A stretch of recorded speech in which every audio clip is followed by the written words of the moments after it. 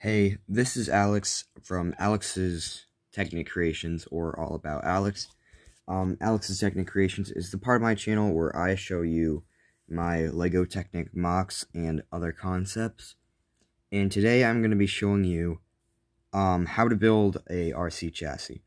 Now, this is the most basic, and this is what you guys really need to learn. So, everyone is like, alright, step-by-step instructions. What people need to learn to build RC cars for themselves. So this is my process on how I build RC cars. Now, what I do, I start. Step 1, motor block. So, how do you connect the motors?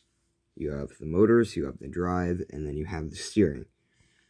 You have the drive and the steering. You want to connect those, make it sure it's solid.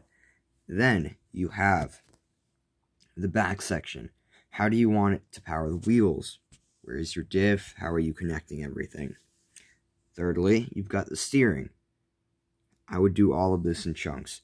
Now, what I started with was 2L motors and a servo. Flip this over.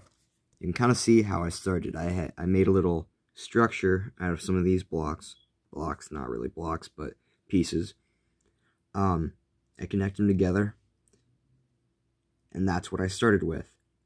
I then attached the servo motor, as you can see here, through this middle beam. This middle beam, then I was planning this all out, and it connects to the drive. Motor's up here, slight speed gearing. Sorry for the shaky camera. Slight speed gearing goes through this axle right here, is transferred through here into the differential. And then you've got these pieces that make it so the wheels can't come off. Now, through all this, we have steering. The steering's quite simple. It's just two 5x7 beams stacked on top of each other with the long steering rack, the 13 long steering rack. And that's all connected to the servo motor. So that's the RC chassis. That's the basics. Now, this is just what I've been toying with. But now, it's really all about problem solvings.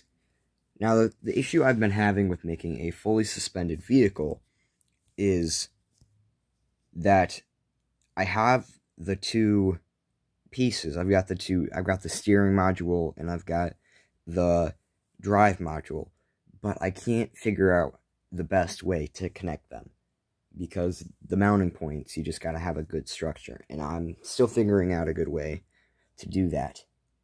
Like here is a prototype for a speed project I've been working on, which didn't end up working because the Buwizz couldn't pull the 9 volts, or couldn't go ludicrous. It just wasn't working. I'm not sure why.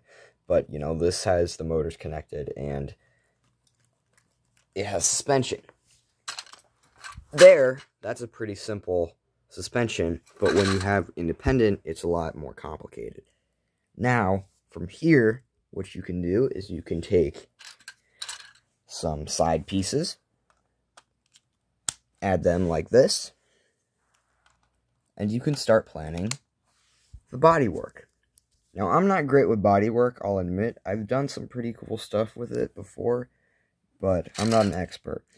But I can say, just start planning. Like here, this is what I want to be the hood. I'm going to want that to go there. How do I attach it? How do I want the back to look?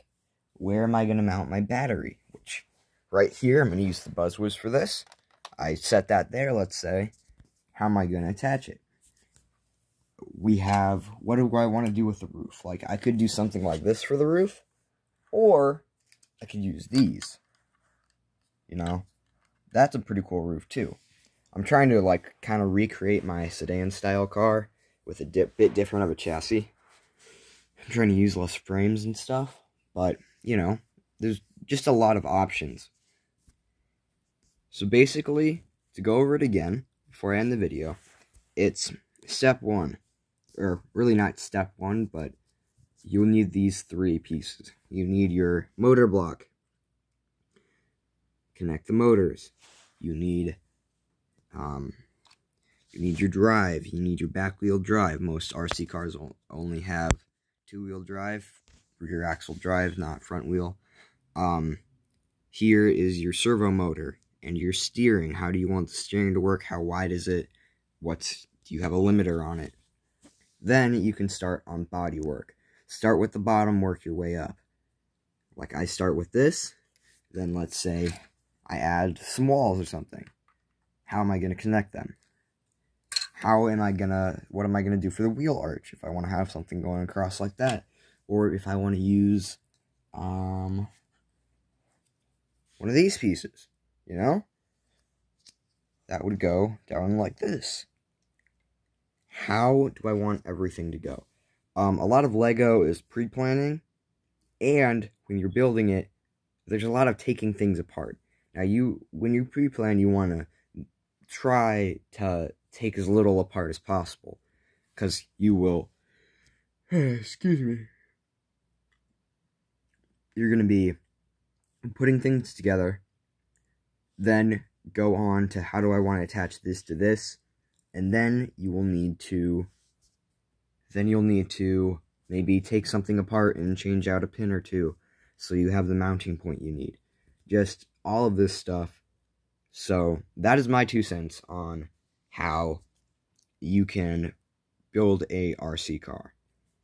The drive, pretty simple. When I started out, I only did all-wheel drive cars with no steering. So I just had a motor in the front and a motor in the back, 2 solid axles, and it would drive. And then I would play with gearing and different designs for that. That's how I started. That's how you should probably start, because I didn't have a servo or remote control. Now I do. And steering, it's not that complicated. Don't worry about it. You really just need to make sure everything's lined up properly. Make sure the gear is exactly straight up and down so it lines up. But other than that, thank you for watching. Subscribe if you want.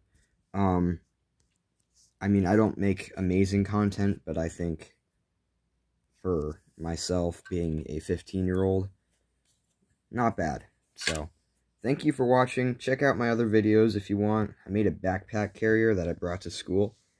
I'm still kind of getting popularity off of that, but, you know, I make some pretty cool stuff, so check it out. Alright, bye.